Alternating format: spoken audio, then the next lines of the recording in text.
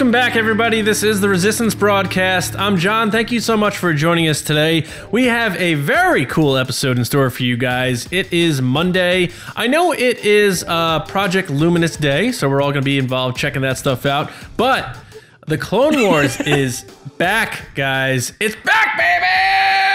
And the first episode's been out, and there's obviously new music in the Clone Wars, so we figured, why don't we talk to the guy who makes the music for the Clone Wars? So later on in the episode, right after the Will of the Force, not the Will of the Force, sorry, James, it's just Will of the Force. I'm so sequel trilogy focused, everything has a the in front of it. Let me compose myself for a second. You brought that over from Twitter. You're so lame. Was all of that set up? No, yes, it wasn't. He tweeted that out. You are such a liar. I brought it in. Improvisational. I'm like a regular tenderloin. Right after Will of the Force, we're going to do a little interview discussion with Kevin Kiner, the composer for the Clone Wars and Star Wars Rebels. It was a great discussion, but we'll talk more about that in a bit. I don't know, guys. Like, I don't want to touch too much about the interview, but I thought it went really well. I thought it was a good time, and I can't wait for them to check it out in a little bit, right? Yeah. Yep. I think we should also comment on how James has a new Clone Wars video going out every Friday. Yeah, yes. James, I thought you were going to talk about his haircut, but we can... he does have a great haircut, but... Great haircut. We're talking about the Clone Wars, so... Yeah. James, what's the deal? Yeah. So... I think the basic idea here is that after, I put out one on Friday, but if after every episode airs, I'm getting up early, I'm watching the episode, I'm putting everything together and trying to get it out, morning to afternoon or whatever, will hopefully be the goal. And it's just going to be like an episode recap. Think Mando fan show, as this one is the Clone Wars fan show, but it's just me, and I'll have I'm trying to like chop it down to like a good chunkable size. You could just take it in, get the recap, get my opinions on it, and talk a little bit about the possibility of the future. I think it's fun. Yeah, I'm really excited about the Clone Wars, and I'm excited to talk about it. So. Clone Wars fan show Express. The Clone Wars fan show. I've never watched Clone Wars, but I did stay at a Holiday Inn Express last night. Nice. Did they have a Pizza Hut Express at the Holiday Inn Express by any chance? Yes. And they actually had a men's clothing store, but I can't remember what it was called. If you guys know, pop it in the comments. Okay. Yeah. When James and I were talking about that whole thing, I was like, so there's like Pizza Hut, and then there's a Pizza Hut Express, and I didn't know if you knew what a Pizza Hut Express was, because... Oh, yeah. Oh, okay. So, yeah, it worked out. Because the Target, in the famous Target in Bethel, Connecticut that you stayed near, has a Pizza Hut Express in it. So is that a Pizza Hut Express? I ate there. Yeah. You did eat there? Yeah. I thought you walked 40 minutes to Popeyes. This guy hit everything in the Danbury area. All right. I did the second day or something like that, but I just had pizza the first day. All right, guys. Yeah. Why don't we send it to James now to get our Star Wars appetites and brains going before the interview with Kevin Kiner in Will of the Force. What's up, Baney? I fear nothing, for all this as the Force wills it. Cheer it. It's always good to hear your voice. Love that you can make it out to the show every week. Will of the Force. We got a couple questions. Let's go ahead and get started into this, because I want to start talking about the world between worlds, and that is what our first question has to deal with. This one comes from one of our patrons, specifically Commander Scott Gibson. He wants to know, will we ever see the world between worlds in live action? So, Lacey, I'm going to jump to you first. You think there's any chance that we're going to see this in live action? So my heart wants to say yes, because there's all these people throwing around Ben Solo being there. Are you about to Aguilera us right now? But my head says no, because it doesn't make sense. So I'm going to say no. Oh, you're saying no? You're welcome. John, what do you think? I still don't get why people think Ben Solo would be in the World Between Worlds, because it's not like I don't know, but I'll take anything because I miss him. Okay, great. Well, Adam Driver doesn't, so that's all that matters. Yahoo News, Star Wars podcaster says Adam Driver hates. No, I don't think so. I think it's so. I gotta say this. Okay, I'm gonna take a turn down negative town here, but I wish the World Between Worlds never existed, because I feel like it creates problems, not in the show that Dave Filoni created, but it gives fans this false sense of hope that anytime there's something that can be changed, they bring up the World Between Worlds and they can fix everything or bring someone back or visit another time and pull them here and pull them there. I think it just causes fan chaos. And I don't know that it's worth it. So I'm going to say no. I don't think we'll see it in live action. Sorry, Scott.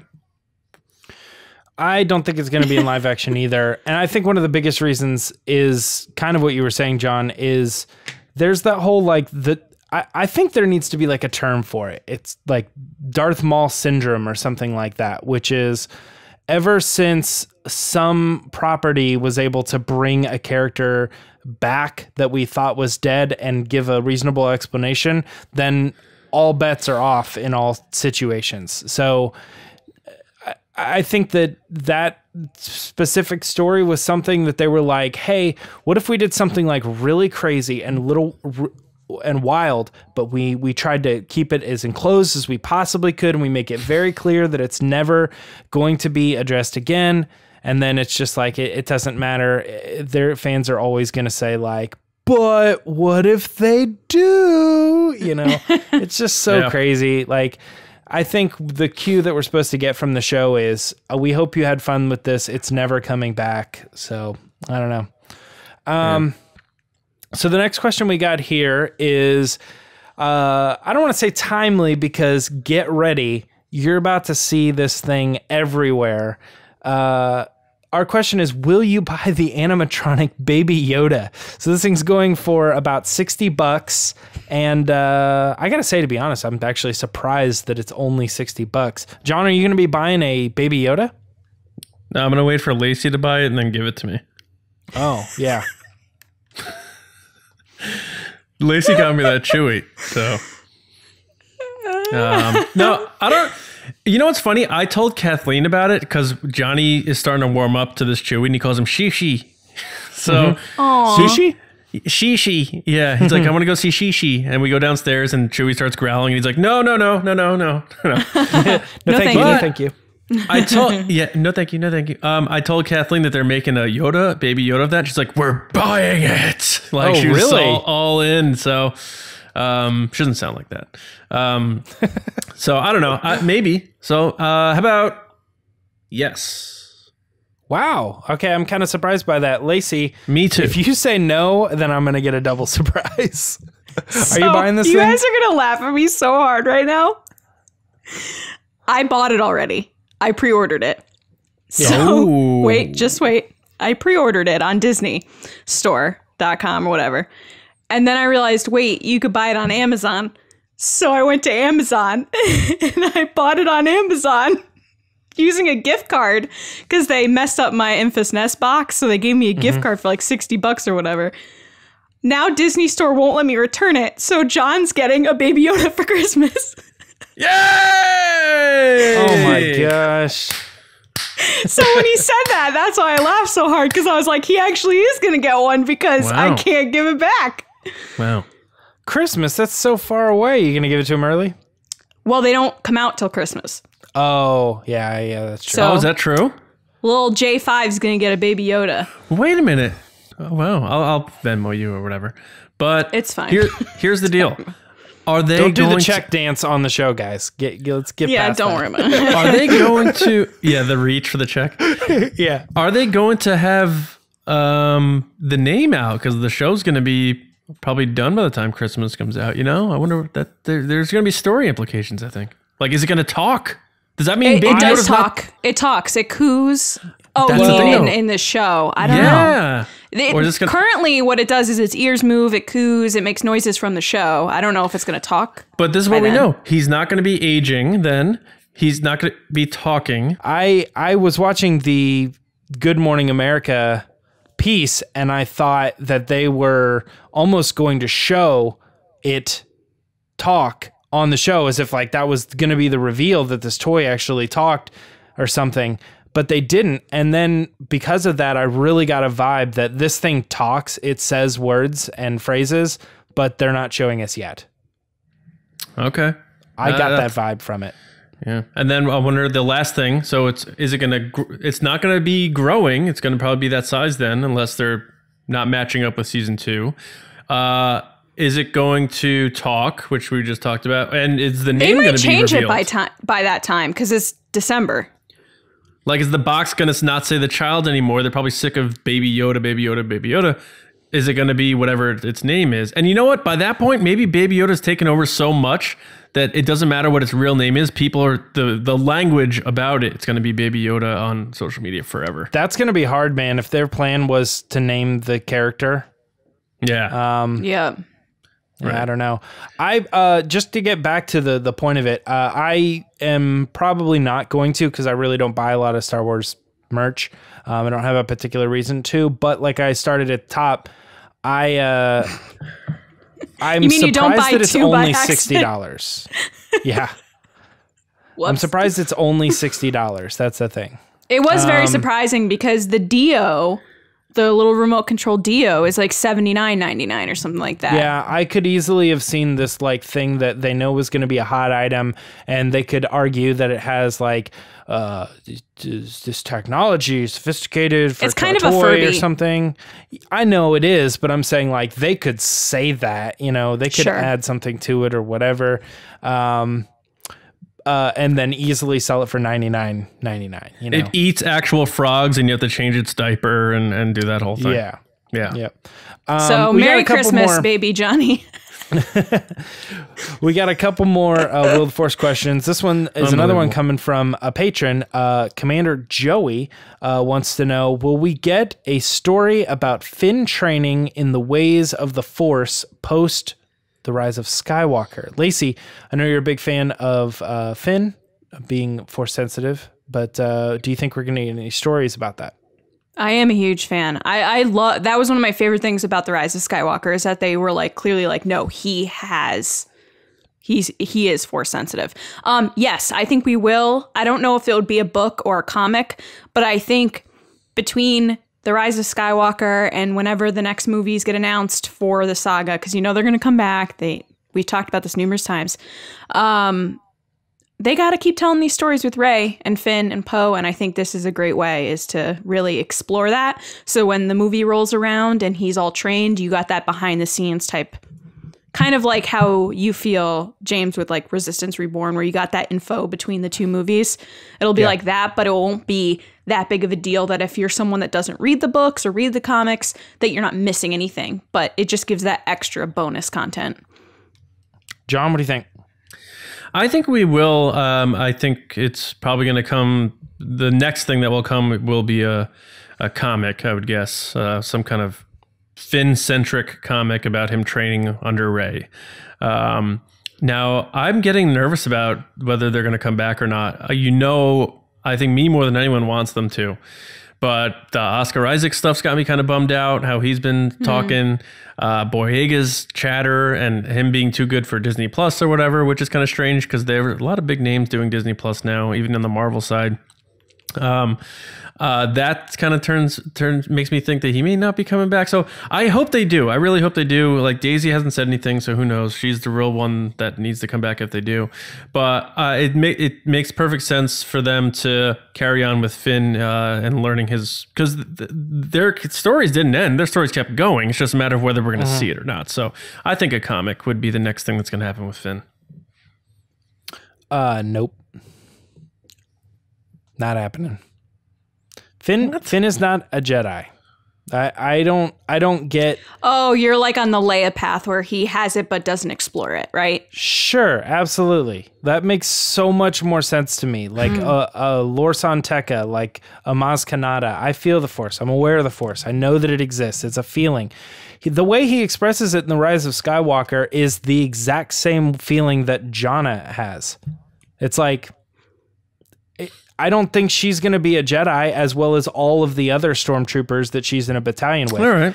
I just think he's force sensitive to the sense of like he was able to tap into it and feel it. And I wouldn't be surprised if you saw a comic where she's maybe like explaining and he's kind of like asking questions.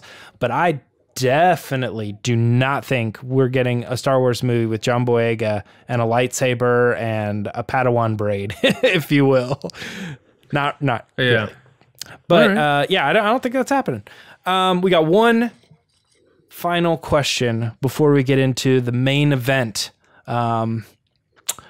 Will the Clone Wars and Rebels composer Kevin Kiner return to compose future Star Wars animated shows?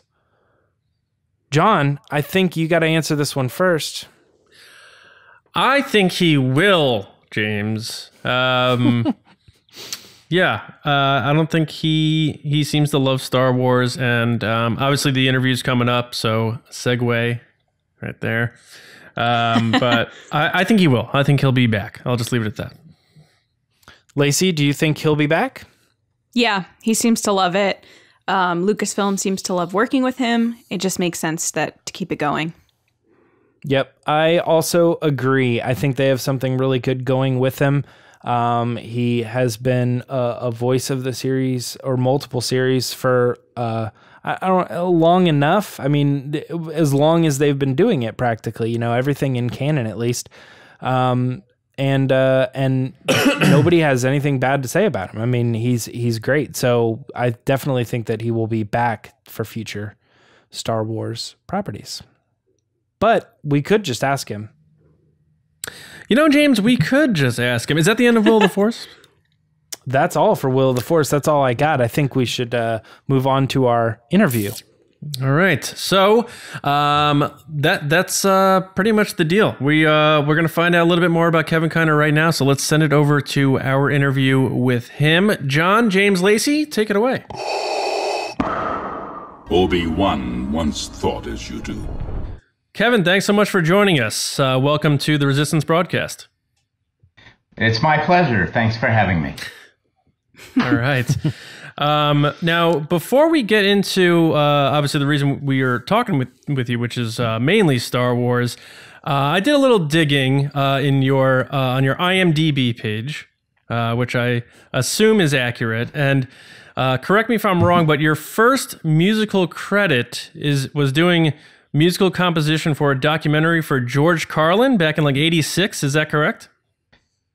That was actually my first scoring of a dramatic show. No, I did a TV series before then called Foul Ups, Bleeps, and Blunders, which was kind of a blooper show, like America's Funniest Home Videos or something like that. That was with Don Rickles and Steve Lawrence were the hosts of that. Wow. Yeah, back in the day, huh? The George Carlin was a show called, it was a stand-up. It was called Just Playing With Your Head, which, awesome George Carlin title. Yeah, I would say so. And there was about a 15-minute film noir short, or a short film in the style of film noir where he was kind of a Sam Spade character. And, it was a rainy night. Her legs went on like whatever it was. And then, so this woman comes in and tells him about she's being chased by bad guys. And then there's a car chase at the end. And that was the first dramatic score I'd ever done, rather than the bloopers films, or the bloopers show, which was all just kind of, funny bloopers music that I did for that. Benny Hill inspired. A lot of dinks, boinks, and bonks, and Yeah, there was a guy named Spike Jones who did a lot of funny music. Was kind of an inspiration for the music I did on that. But man, that was in '83 maybe or something like that. Wow. So then you've probably told the story a lot, so we won't have to get it in too much detail, but your entry into Star Wars, which some would say does have a lot of drama to it in terms of its music. So can you just briefly touch on probably a story you've told a million times, how you got connected with Lucasfilm? I believe George Lucas was a fan of the music of CSI Miami, which I scored for 10 years. I don't know that for a fact. If you talk to my agent, he'll probably take credit for getting my name in the in my CD. Whatever it was, I by the way, I have a fantastic agent. His name's Robert Messenger. I've been with him. I mean, he's my only representation I've ever had, and he's a dear friend and also one of the best agents for composers there is. But anyhow, somehow they got my reel, and there were, I think, 5 of us who auditioned for the gig. And the audition process was they flew each of us up separately. I know who one of the composers was, and he's super great A-list film composer. But we each watched the show with Dave Filoni. He gave us some spotting notes, what the music should be like, where the beats were. And then we each went home and scored it as we thought fit. And I got the gig. So that's kind of how it wound up. Wow. So who was the A-lister who got denied? I won't ever tell that one. Okay. It was me. Just kidding. Was it Randy Newman by any chance? I will give you a hint. It was not John Williams. Oh, okay. I mean, that's something you put on your resume if you beat out John Williams for a Star Wars score. So I would. You're like, you know what, guys? I think I've made it. That guy can't cut it anymore, so I'm taking over. But I guess one question, and then obviously I know James and Lacey are going to pop in with some too. But to kind of segue into that, with George Lucas, and you had said, maybe he was a fan of CSI Miami's music or what have you, or your agent is just the super agent of the stars, but. Did he have any influence on you, George Lucas himself, in terms of this is the type of sound I want for my show because I based Star Wars off of these old serials and I want it to be like a Flash Gordon-y sound or Lost in Space? Anything from him as a directive, whether that's an interaction with you directly or something he passed down in terms of something he wanted for a vibe? Actually, I think he was most interested in trying to bring something new to the sound of Star Wars. I mean, the foundation of what John Williams has done will always be there, and that is Star Wars, and that is Star Wars music. Sure. I think what George was looking for was something that would be unique to this animated project that was really his kind of pet project, and he hadn't sold it to anybody. And at one point, he made the comment because I think some studio had passed on it, and everybody was kind of bummed out, and he's like, maybe it'll just be something I just play for my kids, on TV. And so, I mean, and if you look at his history, I mean, he started doing, the movies that way too. He used all of his American Graffiti money to found ILM. So he was doing the same thing with Clone Wars, although, he had significant resources, and he just was doing it the way he wanted to. But as far as the music, he really wanted to bring, it was a big deal for him to bring world music into the universe of Star Wars. And one of his concepts was that every planet would have its own ethnicity, which kind of makes sense, actually, I thought that was because we're going to be going on this journey to all these different worlds, and it does make sense that each world had a different sound to it. He also wanted me to rearrange the theme and do a kind of a big percussion kind of version of the theme, which I was extremely opposed to doing. and but yeah, and it was pretty much the first thing I had to do after I'd passed the audition. It was like, hey, we want you to score the first episode, and by the way, we want you to change the most iconic piece of music in the world, the greatest opening ever for a movie, and we want you to make it different.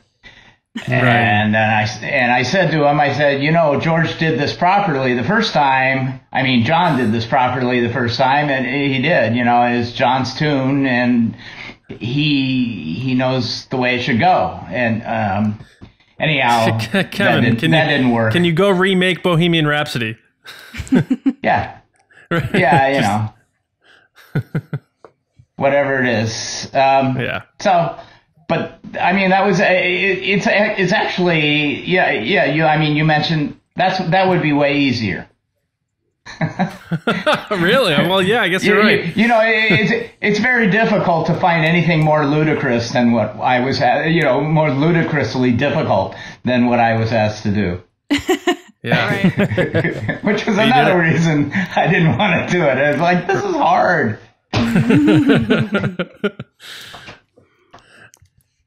I have a question for you, actually.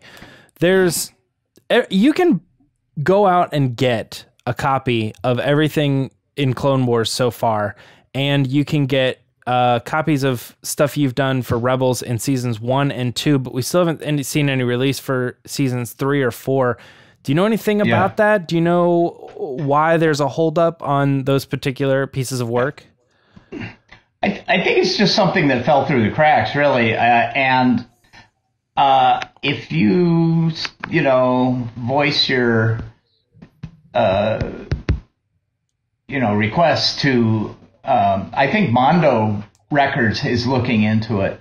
They just released a soundtrack for a film I did in 1992 called Freaked, with Alex Winter and Keanu Reeves and Randy Quaid and Brooke Shields and Mr. T. It's that famous combination. And I very much know that movie. Well, you're a sick puppy then, so, Anyhow, go out and get the vinyl. They just released a vinyl, two vinyl set of the music from Freaked. And they were talking to me after we did a screening along with the soundtrack release at the Egyptian Theater in Hollywood. There were 600 people. It was sold out, kind of like a Rocky Horror kind of thing, and it was really fun. So they were talking to me about doing some kind of Star Wars vinyl release. Oh man, well, that would be awesome. That'd be cool. Man, yeah. Yeah. Maybe we'll have to try to get a rally behind that, seeing if we can see some of that music that you did for 3 and 4. Because it's good. It's great stuff. It's a shame that we just can't listen to it every day at work. Yeah. Right. Yeah. Yeah.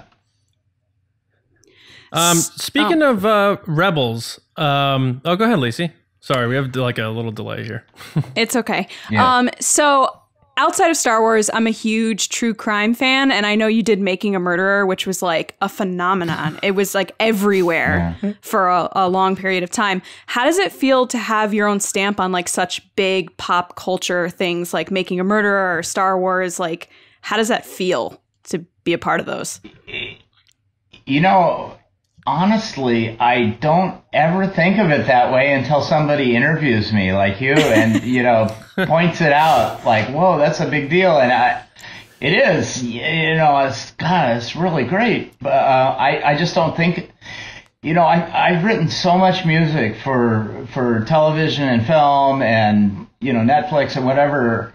I kind of put my head down and I write what's in front of me, and I don't very often pop my head out and look at what I've done. But it's amazing, and Making a Murderer is such a great series, and it's really important. I feel it's a really important series, and to be part of that, and I mean, to the point where even The Simpsons, now that I think about it, they licensed the theme because they did an Itchy and Scratchy making a murderer ripoff or something. Did they really? Oh my god. That is so great. Yeah, it's really cool. So look up the Simpsons episodes where they did that, because they used my tracks and they asked permission for it. That's how I know they did that. But that's when you know it's a pop culture phenomenon, don't you? Oh my gosh. Yeah, you're not kidding. Like Baby Yoda. I'm sure you've heard all about that by now. Yeah, man. Yeah. We talked about Clone Wars and George and stuff like that, but Rebels was kind of just Dave's deal. So did you feel a stark difference without George's larger than life, the creator, the maker shadow looming over that show when you took that over? Was there less pressure, more pressure because you had to follow up the success of the Clone Wars? How'd you feel stepping into that second show? It didn't feel creatively, in terms of I had stopped meeting with George. He had become less and less involved as the seasons went on of Clone Wars.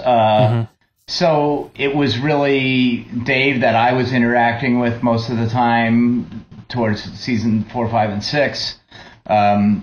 So Rebels really, in terms of the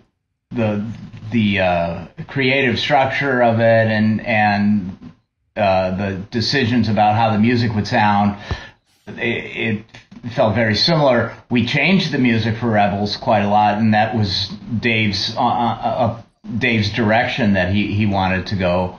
But working with Dave was the same as working with Dave. I mean, he's amazing, and he and I have a very, very close connection in terms of just almost like a shorthand that we kind of talk in, like twins or something. We finish each other's sentences. Wow, that's awesome. Do you have a cowboy hat like him? About music.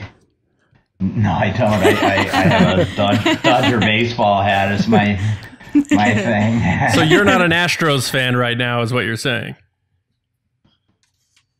You might. I'm not going to go there on that one. Yeah, I'm a Yankees fan. I hear you. That's the last thing I need to see, like Yahoo News or something. Composer comes out against Astros. Right. I'll say for myself, I hate the Astros. But anyway. Okay. So you've cited a lot of classical composers in previous interviews as your influence, similar ones that John Williams had cited in the past, but you also started out in rock bands and that sort of thing.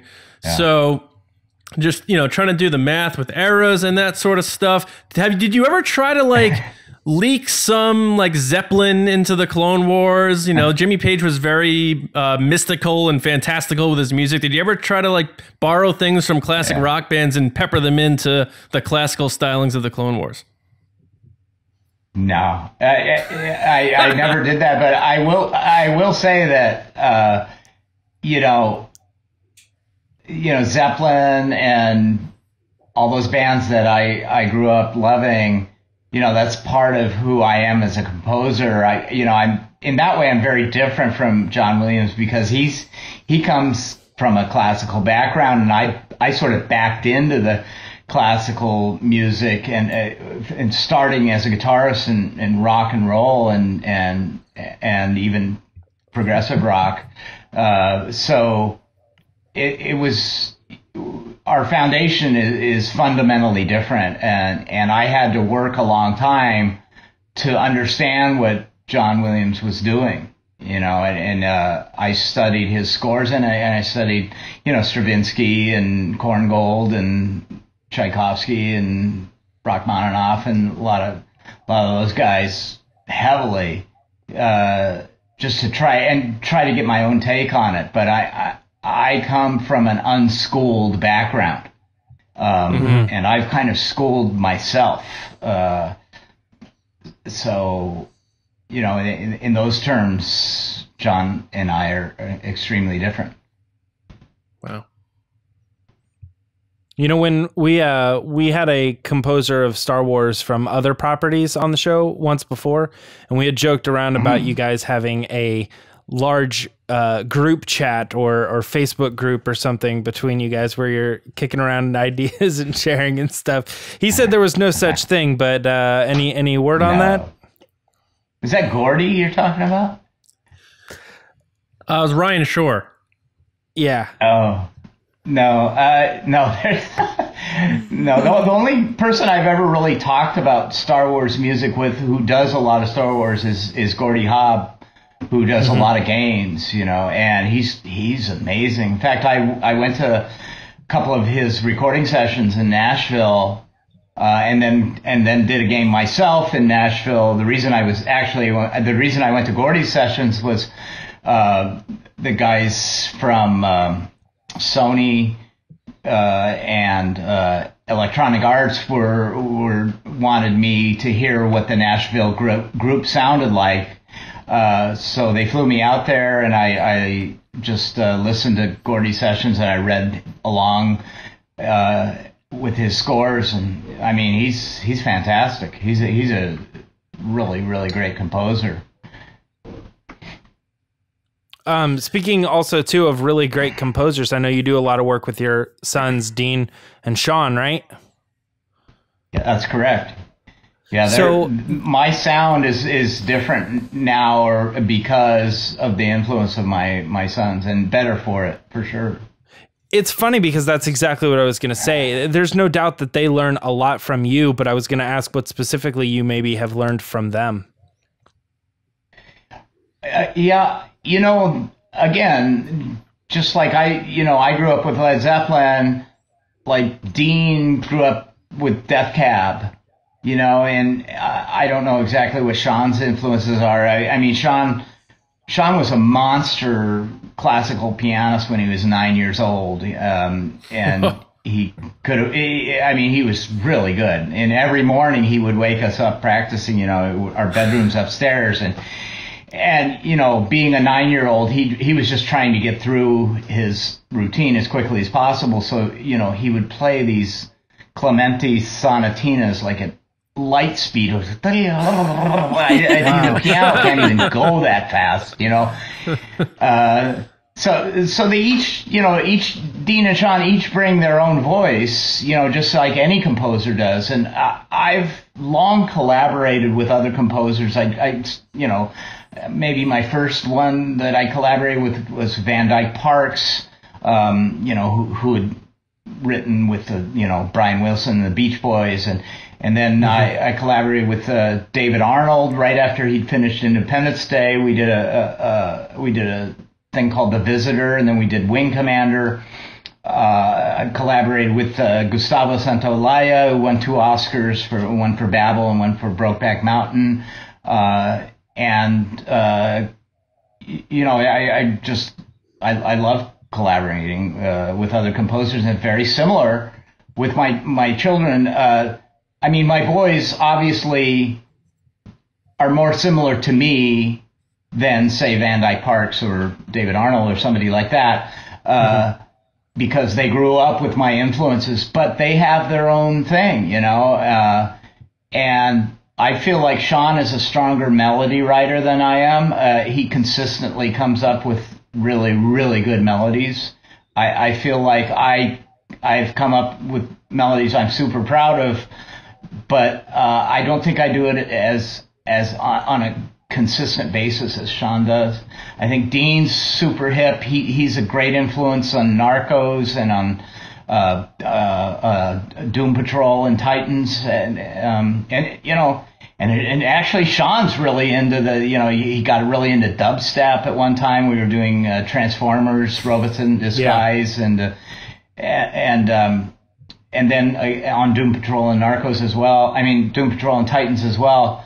So yeah, I learned tons from them. You know, they're the future of music, and you know, we talk about building on the shoulders of giants. Well, you know, so they're climbing over me, but yet I'm still working with them at the same time. It's a really interesting thing, man. It's cool. That is cool. I love to hear that. Yeah.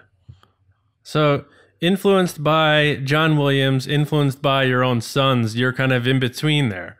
But he's Bendu. He's Bendu. He's the one in the middle. So I want to ask you, being that the trailers and stuff for the Return of Clone Wars is kind of showing we're coming up to episode 3, Revenge of the Sith. Did you revisit John Williams' score for that film to try to capture the tonal continuity of that time frame? I did not specifically do that. I periodically will just screen one of the films that he scored just to kind of remind myself of more philosophically the way he handles certain situations. Cool. The way he handles transitions, the way he handles like the bad guy entering, whatever it is, whatever the thing is, just so I don't forget that. But no, not that particular film. And I think that the main thing we did in season 7 is we brought an electronic element into the shows, and that's a result of Doom Patrol and Titans. Great. And yeah, very cool doing that. Well, I mean, we're excited to see it. Obviously, we're gonna by the time this airs, we'd have seen the first episode, so we're eager to see what you do with that. Do you now we have a few questions that we want to get to from a few of our listeners, if you don't mind. Sure. Okay. Oh, and before that, I just have to mention, I also collaborate with Clint Mansell. It skipped my mind on Doom Patrol and Titans. And I mean, he's a really creative dude, and in a completely different way from the other guys I have collaborated with. So, yeah, go ahead. Very cool. All right. So, listener questions. Our first one comes from Micah Harrison, and he asks, what is your favorite scene from Clone Wars to compose? Oh.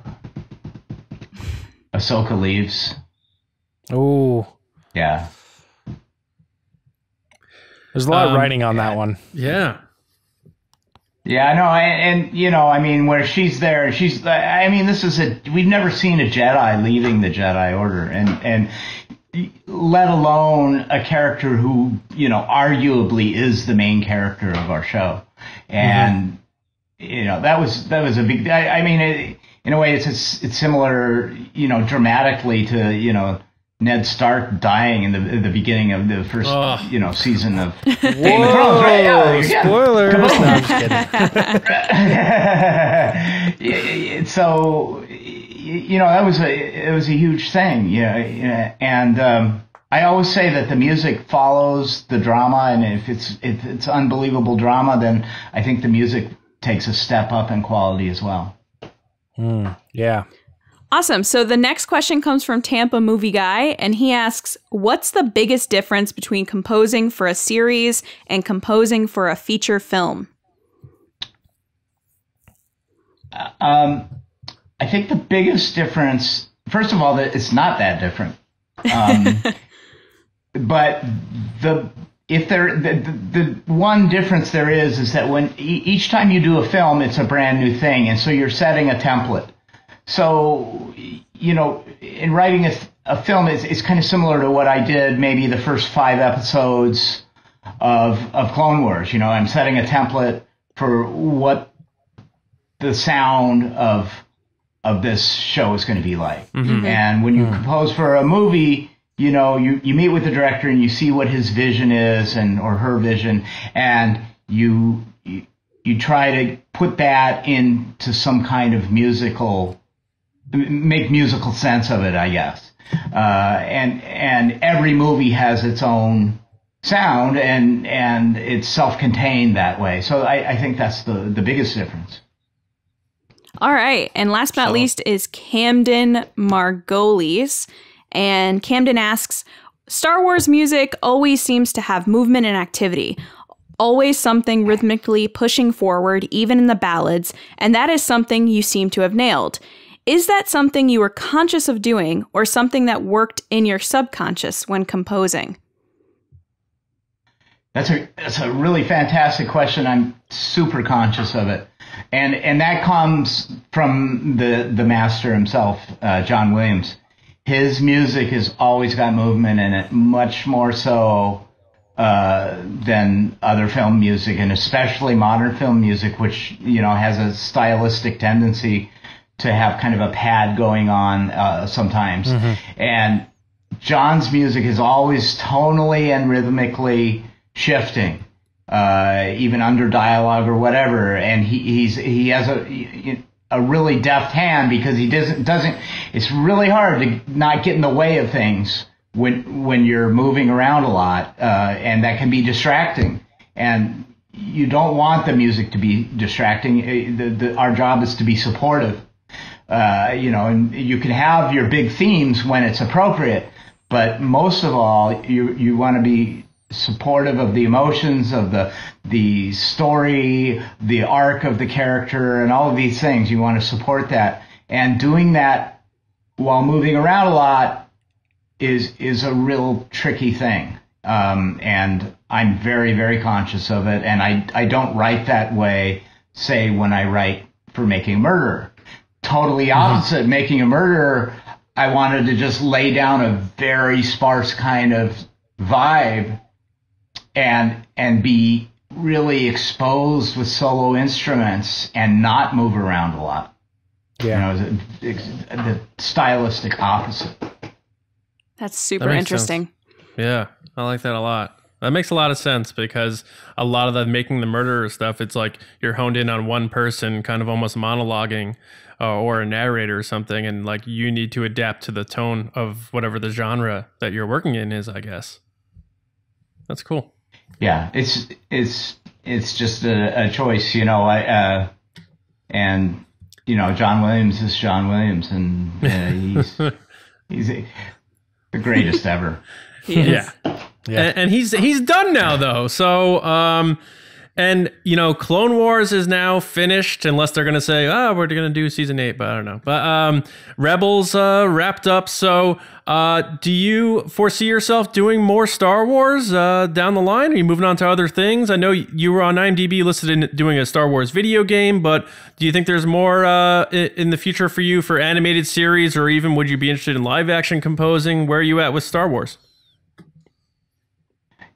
Yeah, I hope, it's my great hope, that I always have Star Wars in my life. I said to somebody, if I could do Star Wars into my 80s the way John Williams has, I'll be a happy dude. All right. So, I hope that happens, and I have a feeling it may.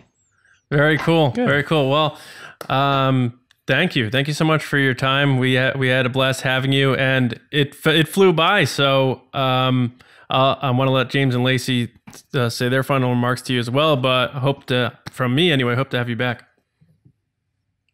Great. Yeah, it would be my pleasure.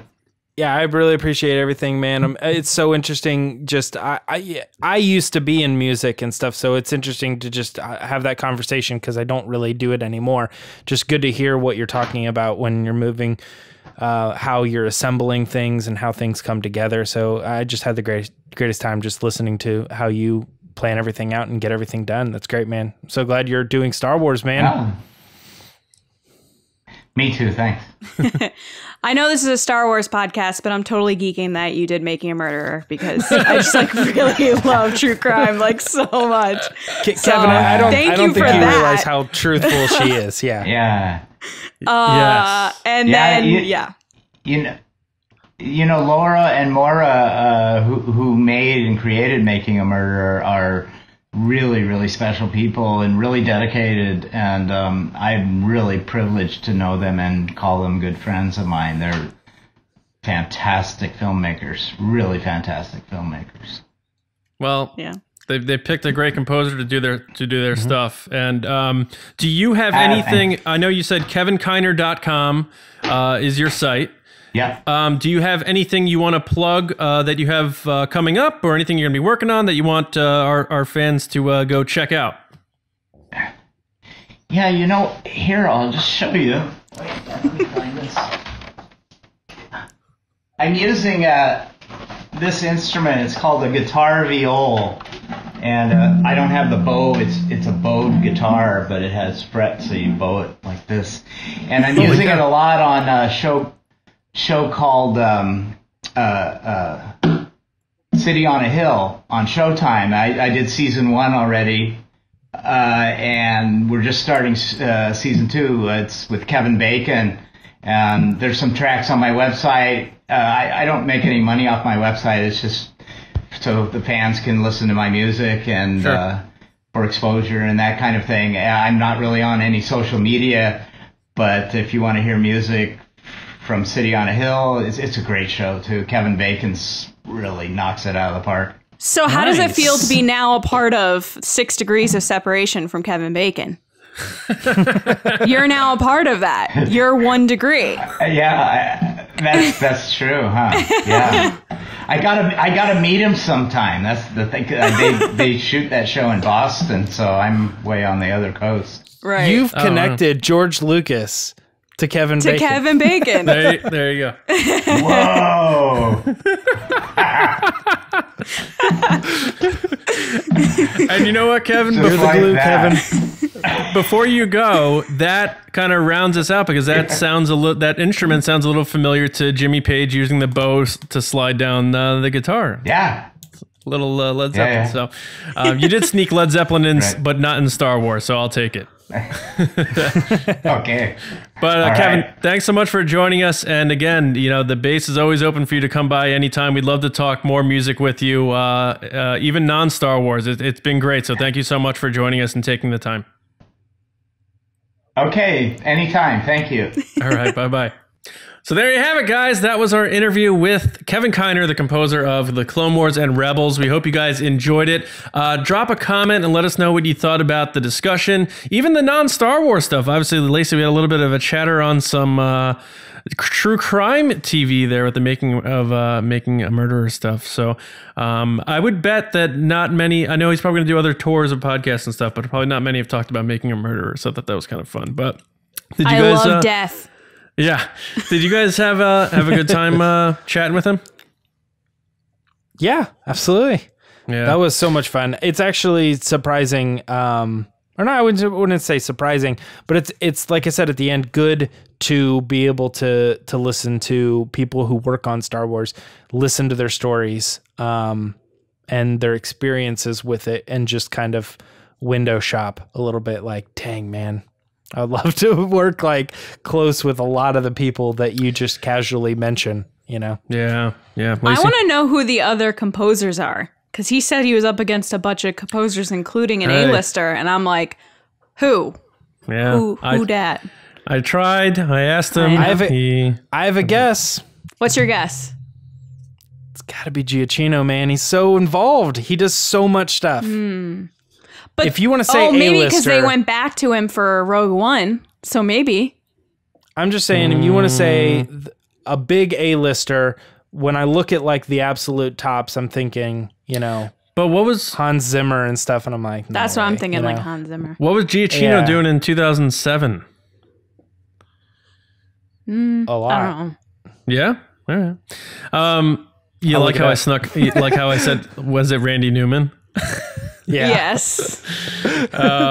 People are really liking that thing. I don't know why, but go ahead, get it in. Get in a little Randy Newman right now. No, I'm not gonna. Give the this people time. what they want. No, because I want them to keep wanting it. It's like the JJ impression, right?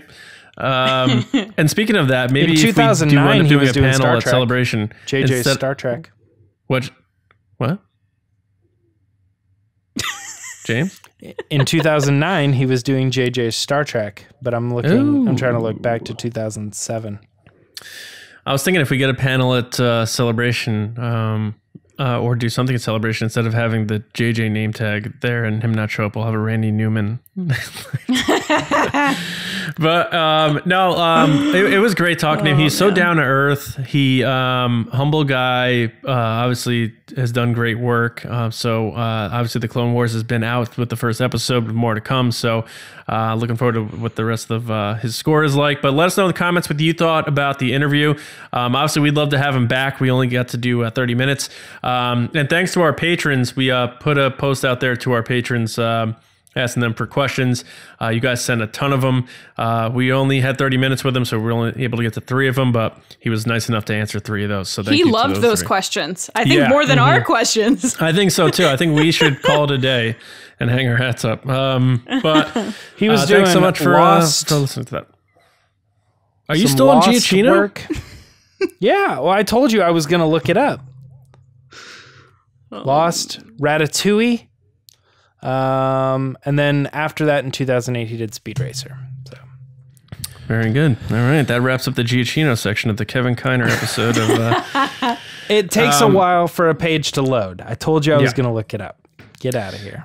But yeah, hope you guys dug that, and we're gonna have him back hopefully sometime down the line, and hopefully he does more Star Wars. So we'll see. But that brings us to the end of this episode. So I want to thank everyone for listening and watching and being a part of the Resistance. Make sure you are subscribed to us on Apple Podcasts, SoundCloud, Spotify, and YouTube. I want to thank everybody who has been sending in your ratings and reviews for hashtag Rate the Resistance. We crossed the 300 mark for ratings on Apple Podcasts. And, James, I know when you and I first rebooted TRB, I think there was like 11 or something like that. So something really close to that. Yeah. Yeah. So it's been crazy. So, and keep it going. If you haven't yet, rate us over there. It really helps us out a lot. And what's today's date? 24th. So we have 1 week left Yeah, they have a week left to enter. So you have until February 29th, leap year day, to send in your Rate the Resistance. What do they have to do? They have to rate us on Apple Podcasts, take a screenshot, and tweet us at RBATSWNN using hashtag Rate the Resistance, and you're in to win one of our t-shirts. And we'll announce the winner on March 1st. So thank you all for that. Speaking of our patrons earlier, head to patreon.com/resistance broadcast if you want to support us.